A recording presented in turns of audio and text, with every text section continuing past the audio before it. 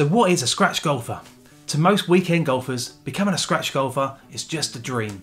To those golfers, it represents that they are at the top of the amateur game and they've achieved a really high level of competency with their golf. Much like the aspiration of being called a black belt in martial arts, it has a significant level of prestige and status. However, what is a scratch golfer? How many are there? And how do you become one? Well, in this video, I'll aim to answer all of these important questions.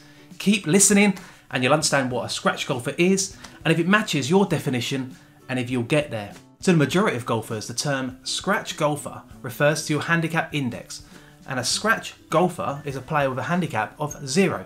They can play any golf course and generally shoot level par.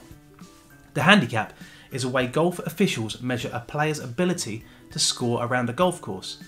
If you're a 0 handicap or scratch, you'll generally shoot level par around a golf course. If you're a newer golfer, you might have a higher handicap and take more shots to complete a round. The more you practice over time and the more competent you get at the game, the lower your handicap will reduce. Eventually, you too might become a scratch golfer. It is worth noting that the handicap system doesn't stop at 0, it goes below 0. In this case, a golfer is so good they need to add shots onto their round to make it fair for the other players. When Sergio Garcia turned professional, his handicap was +7. That's 7 shots below scratch. But how do you become a scratch golfer?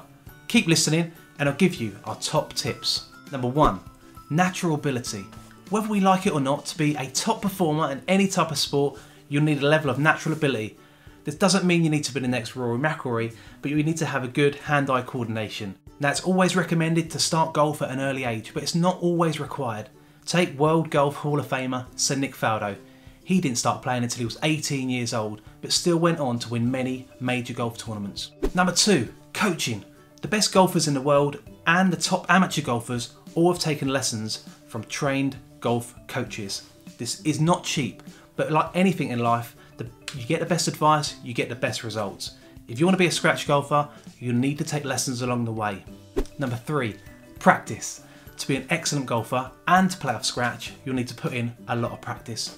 Golf is a difficult game that requires a high level of technique and feel in your shots. The more you practice, the better you'll become. Some amateur scratch golfers practice more than they play. For them, this is the only way they'll improve their game. Number 4, good temperament. In golf, like many other sports, your ability to stay calm is key to being successful. Top scratch golfers can keep a cool head even when they're playing badly or have just hit the worst shot of their life. This can be especially difficult if you spent a lot of time practicing. You need to model yourself on Tiger Woods, who was known as the Iceman because he didn't let any emotions get to him, even when he was having the worst round of his life. Number 5, willpower. This is linked to practice. If you want to achieve this very difficult goal of becoming a scratch golfer, you need to have strong willpower. The ability to keep pushing through to your golfing goal despite dips and disappointments of playing bad shots or having a bad round is really important. Top scratch golfers have strong willpower and a positive attitude. This gets them back onto the course or practice ground each week. They're determined to achieve their goals despite the setback. Now, golf is a game of skill, but it's also a game of luck. You can be playing badly during a round and you might find that your scores are still very good. If you follow our 5 tips and keep practicing as much as you can, you'll soon be on your way to becoming a scratch golfer. As golfing legend Gary Player once famously said, "The harder I practice, the luckier I get." So for those golfers who are getting close to scratch, do you need to be a scratch golfer to turn professional? Well, it's worth noting that you don't need to be a scratch golfer to turn professional. Ian Poulter famously turned professional when he had a handicap of only 4.